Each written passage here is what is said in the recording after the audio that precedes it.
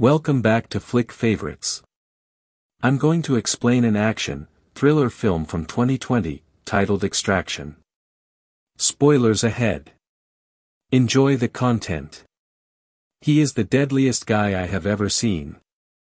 He jumps from a 66-meter high cliff as soon as he wakes up every day, then hides at the bottom of a lake to meditate and attempt to atone for his murderous life. Carl is the name of the man, and he is a top mercenary on the underground market. He is prepared to kill and determined to do so. There is no assignment too difficult for him to fulfill. Carl receives a fresh $6 million prize to save a child when he gets home.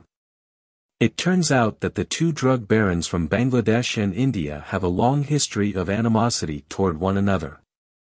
The Indian kingpin's market has long been wanted by the Bangladeshi kingpin, therefore when the Indian kingpin was behind bars, Jack was abducted. He then threatened to kill John's entire family if he didn't do all in his power to get him back safely. John used this method to hire Carl's group. It was challenging to enter a poisoned fortress by yourself and save a youngster. The following day, the crew created a thorough rescue strategy. Carl pretended to be a broker and traveled to the enemy stronghold to negotiate once everything was prepared. Carl deceived them into coming to receive the ransom money after proving that Jack was still alive. However, a buddy hidden in the shadows was the first to assault as they entered a hallway. Carl also used the occasion to murder a different member of his crew. He kicked in the door and pulled out an AK-47 to begin the search. He overcame several challenges with the assistance of his sniper teammates outside. Carl was a fierce fighter who was unafraid to take on the bandits brandishing machetes. Even though there were a lot of them, Carl couldn't handle them because they were too powerful. After eliminating all the adversaries, Carl escorted Jack to a tidy escape. The Bangladeshi drug lord also learned that Jack had been saved at the same moment. He quickly gave the colonel the order to barricade the city and dispatch more soldiers to look for him. After that, Carl took the vehicle to a secluded forested location. He put on his protective vest and then recorded the successful rescue with his cell phone.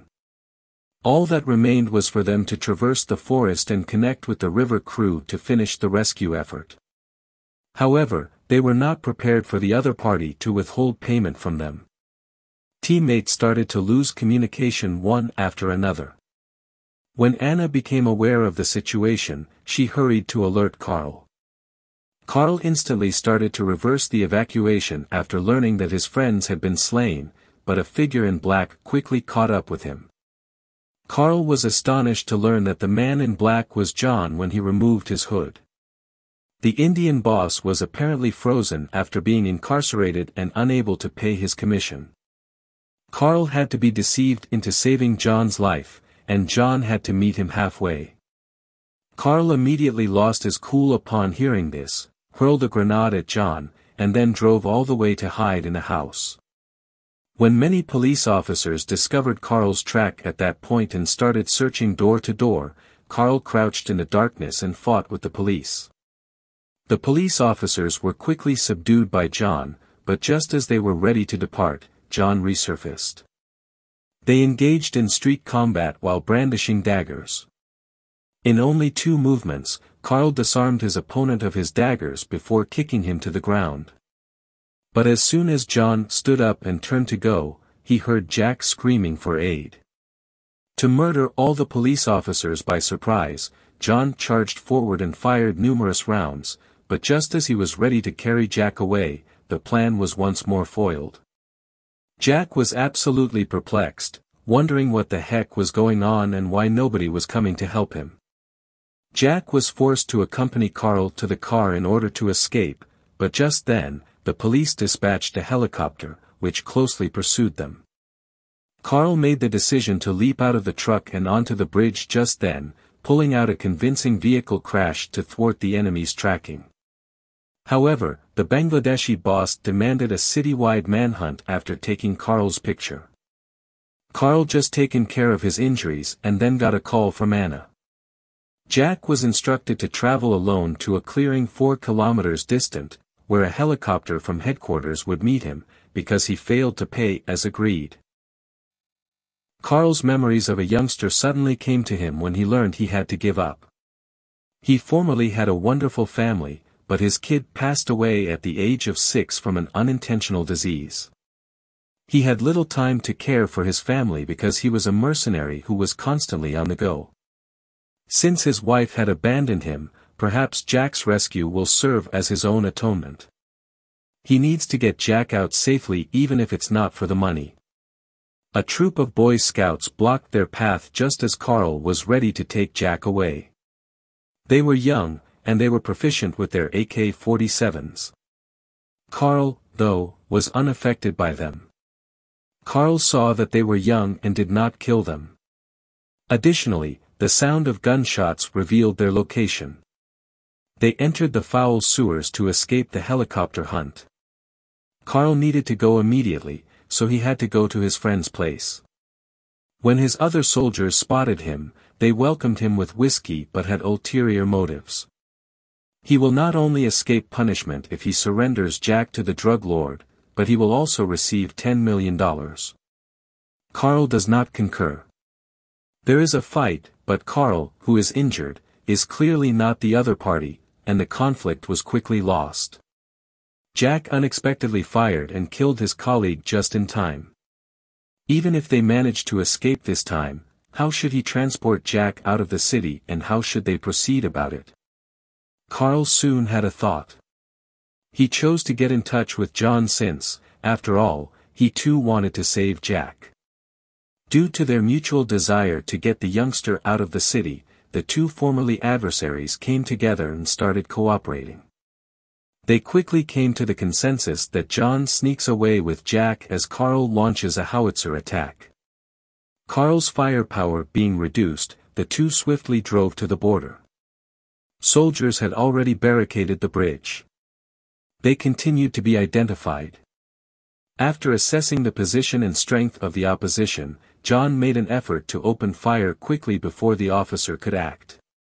Before the opponent could retaliate, he immediately removed his camouflage, drew out his guns and initiated a roll call.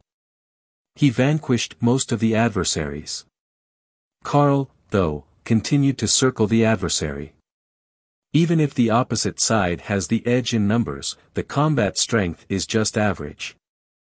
Carl immediately shot the gunman during the enemy's ammunition change, hurled a grenade into the armored car, and then calmly turned around and made a stylish getaway. The adversary has now dispatched helicopters and begun indiscriminately strafing the bridge.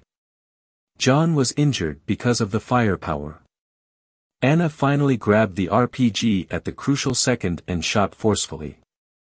Carl arrived at the bridge at the same moment and conducted a surprise attack from behind, killing many troops. Instantaneously, the circumstance changed.